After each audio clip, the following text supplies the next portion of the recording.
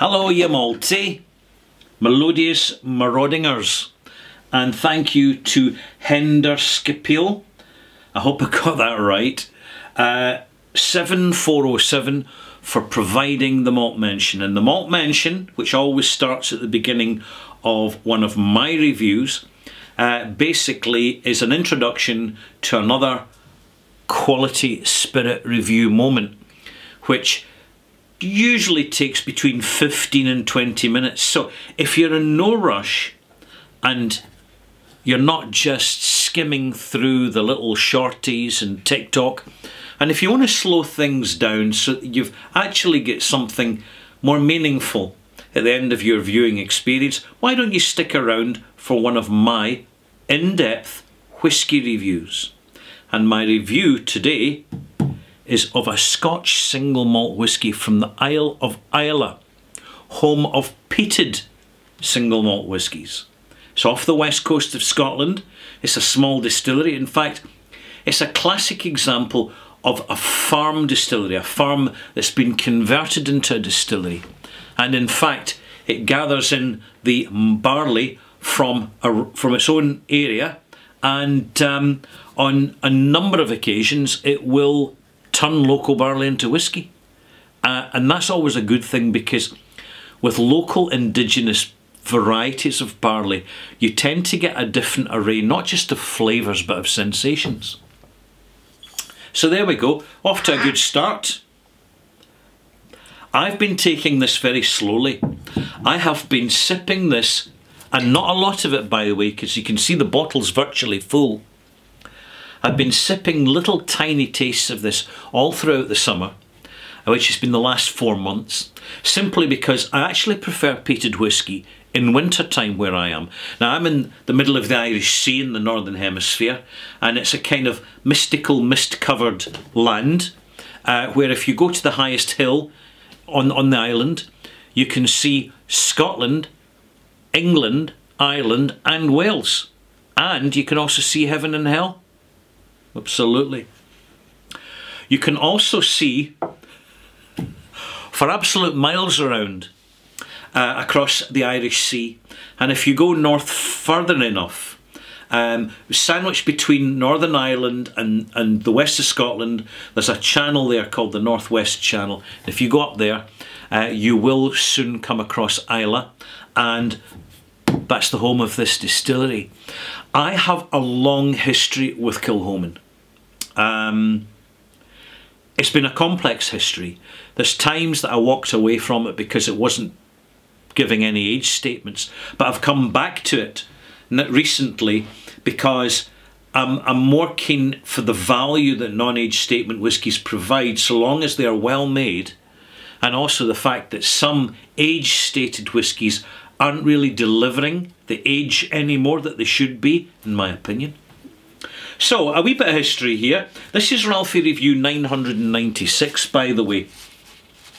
And I've come along, the reason I mention that is because I've come a long, long way from review number 62, which was in 2009, in which I sampled some new make spirit from this distillery that only just opened and only just got up and running. So this is a relatively young distillery. And it was later in Ralfy Review 76 that I sampled and reviewed the inaugural bottling, which I was hugely impressed with despite its youthfulness, and I gave it a whacking great 89 out of 100, because in those days I did give higher marks generally. But it wasn't until, let me see, Ralfy Review 131 in 2010, and the review 131 is a 3-part visit and tour of Kilchoman Distillery with the then manager John McMillan, and I was very impressed with the intimacy of the distillery. It's very much the opposite of the big corporate experience and high-blown marketing delivery that you'll get from the likes of Macallan, for example. We're really looking at something which is much more tactile and much more easy to connect and engage with. A small family-owned distillery who are keeping to the traditions, and importantly, and this is so important, they're actually delivering their product as integrity bottlings. So here on this Machir Bay, which I've never reviewed before, it's bottled at 46% and it states in the front of the label, non-chill filtered and no colour added. It goes on the back to tell you some interesting practical information that Machir Bay is a vatting of 90% bourbon cask matured spirit and 10% Oloroso cask matured spirit. And you do find, particularly with younger whiskies, when you actually combine different casks, you can get something that's the sum of the parts. So you get the distinctiveness of the ex-bourbon casks, the cereal and the vanilla and the custardy notes and the sweeter notes, with the raisiny notes and some chocolate notes perhaps that you can get from decent sherry casks.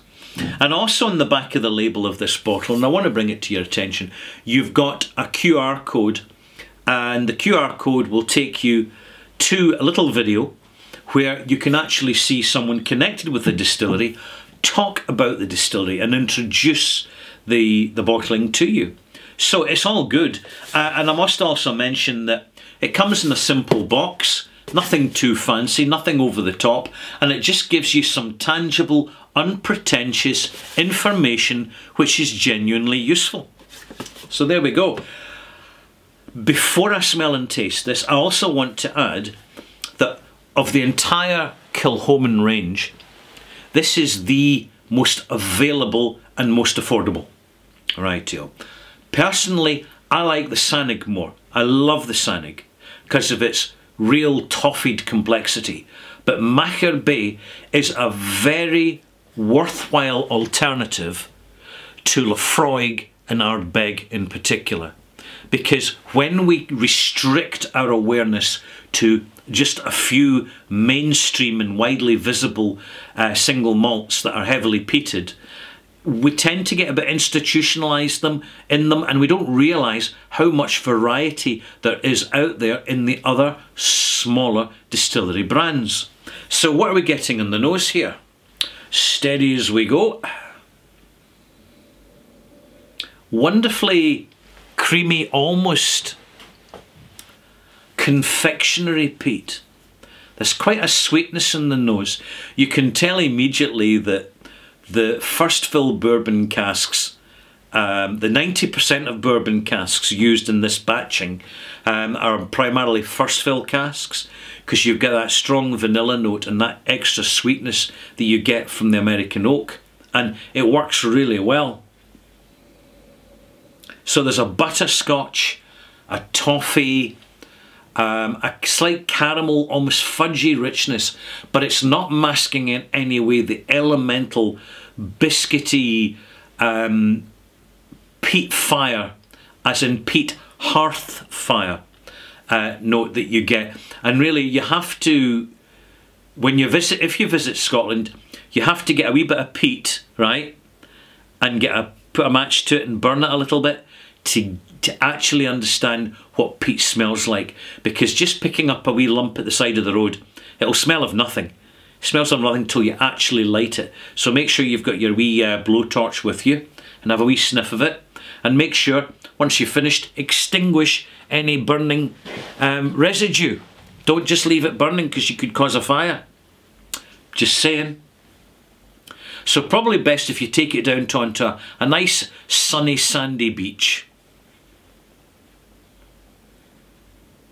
There's a slight mint and floral note to this. Elderflower, definitely. Lilies, yes. The mint is a soft mint. It's a soft spearmint.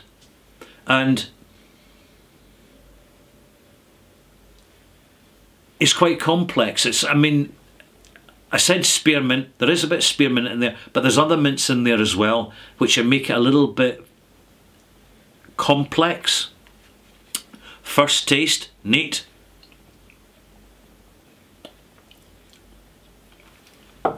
You just hold it on your tongue. Delicious, sweet, luscious. So beautiful mouthfeel because it's unchill filtered. So it's way ahead of Lagavulin in that respect, because all Lagavulin's chill filtered because it's just the habit of the producers. The way Lagavulin is at the moment, I recommend this ahead of Lagavulin any day of the week now. It's just a sign of the times. And when you're tasting this neat, it starts off sweet and it ends up kind of crisp and slightly carbony and slightly camphorous as well. So I'm going to add a wee drop of water now. Give it a couple of minutes and explain one reason why I've taken so long to review this. And it's really because my last review was this whisky, heavily peated Kilchoman from Glengyle Distillery in Campbelltown.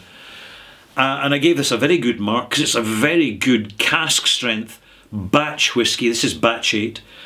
So I gave it a really solid mark. It deserved it, it's earned it, it's an absolute amazing whisky. But there's one problem. Glengyle Distillery is small, production is limited, and although this is a great whisky, it's relatively hard to find outside of Europe. So I wanted to kind of balance things off in part of my presenter's responsibilities to bring you Kilchoman Machir Bay, because it's a really good example of a much more available, widely distributed Scotch heavily peated single malt.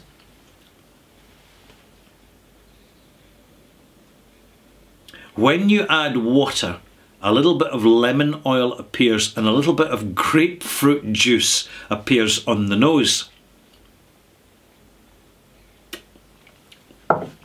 The sweetness, very much intact. I'm going to give you advice here. When you're adding water, don't add much, just a little. I didn't tell you how much I put in. I just scooped in some water, but I put in 3 millilitres. So it was half a teaspoon. That's all it needs. This whisky, if you add too much water, will quickly drown. It's simply its provenance and its nature. So just add a little drop of water. A little drop. And just leave it sitting for 10 minutes. And when you come back, there'll be this floral garden aromatic bouquet. It's almost as if you've gone into a zoological garden which has an orchid house, because some of these orchids are very intensely perfumed. I'm thinking of not the Paphiopedilum, it's one of the other ones, that's the hanging ones, and I've forgotten because my Latin's not that great. No, it's gone. But there's some of these exotic, and you really have to find them in May wherever you are, because that tends to be the flowering season, even under glass. And you're getting this delightful, slightly peppery. Now I notice, I'll talk about orchids someday, because it's just fascinating to smell orchids. They're one of the largest flower genus or plant genus on the planet. Incredibly diverse and incredibly misunderstood, but I've noticed a pattern. I'll share it with you in another video. Another taste of this before I give the malt mark.